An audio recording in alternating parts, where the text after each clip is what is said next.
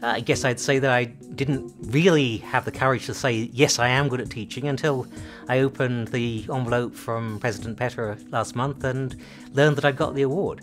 When a student comes up to you 3 years after they've graduated and said, you know, I remember your class, I really got value from it, I thought you really changed my life, you made a difference in what I do.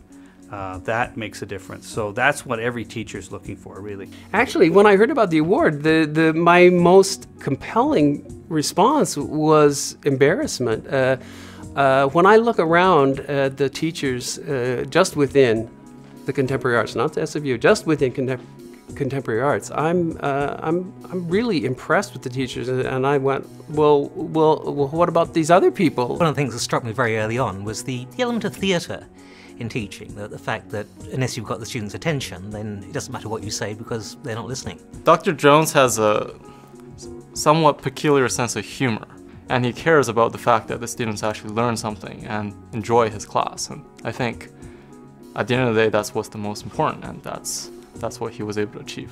So that's what the difference is between, I think, a good teacher and a great teacher, from my perspective, is that ability to connect with more than just one type of individual. So some people, for example, like you to be happy. They like you to be engaging and humorous. Other people like a more serious person. And when you're in a class, I teach classes of up to 200 people. That's not the easiest thing to do. I mean, I teach a class and there's 56 in the class, and I try to teach it as much like a seminar as much as anything. So everybody's talking.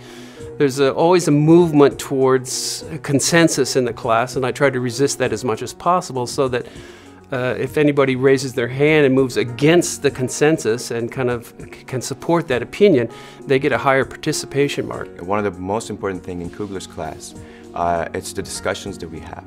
People share ideas. I find it a very secure environment to share ideas, even very radical ideas. The important thing isn't any particular set of answers. The important thing is the desire to explore one's ignorance. It's not so much for me a question of transferring any particular body of knowledge as of sharing a sense of curiosity. And I think the one common thing I see among most teachers is they're caring for other people. They care about the fact that other people don't understand what they're talking about, and they want them to learn. So if you care, it's about half the battle. Right from the first week, you see he comes into the class super enthusiastic. He loves the subject. He loves working with students, and you know, it just set the bar high from the beginning, so that, you know, you have something to sort of look forward to every week. And when I had my theater company, I would do certain plays.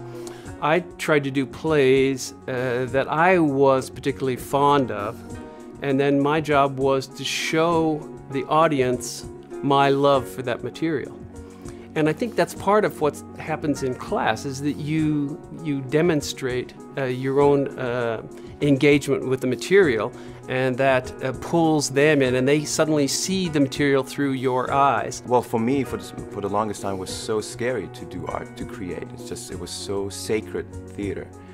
But then you come to this school, let's say, what Kugler does, in a school for contemporary arts, and you find art is sacred, it's beautiful, but it's not that unreachable. You can reach it, you can actually approach it and create. When a person understands that learning is a really great thing, it differentiates them right away. And it's something I try to tell my kids, it's something I try to tell my students. The fact that learning mentality, the idea that you can come in and learn things and do something new, is really the most powerful thing that human beings can do. Learning is about opening up boundaries. It's about surpassing what you expect. And that's why I care about it so much, and why I think teaching is so important, because it allows people to surpass what they think they can do. And that's the importance of learning.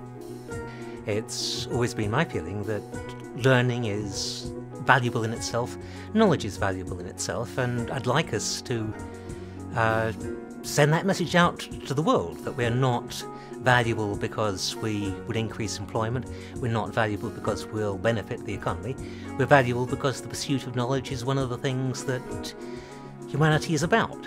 It's one of the things that has value irrespective of whether it does any good in any other way whatsoever.